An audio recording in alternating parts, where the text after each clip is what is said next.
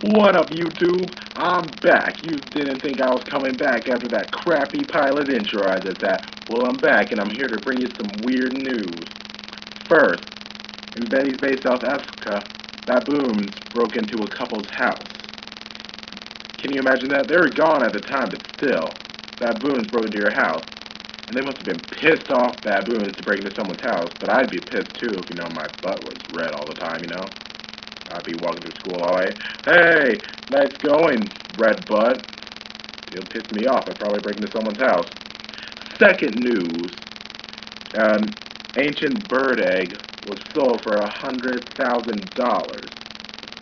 Who in their right mind would buy $100,000 ancient bird egg?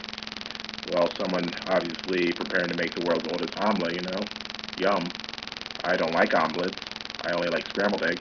If they made me some scrambled eggs, I'd pay $100,000 for that, That's a delicious meal right there.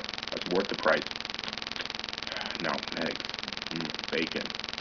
Have you ever had chocolate bacon? Have you, YouTube? Chocolate bacon is delicious. Chocolate covered. It's delicious. But that's beside the point. $100,000 for one ancient bird egg. If you're $100,000 heir, would you pay that much for an egg? No. Or if you're stupid, yes. But I'm not stupid. Well, that's what doctors say, but my mom says I'm stupid. Well, besides that, I would not pay $100,000 for an egg unless it was scrambled with a side of bacon. That is all for today, YouTube. I will see you guys later. Peace.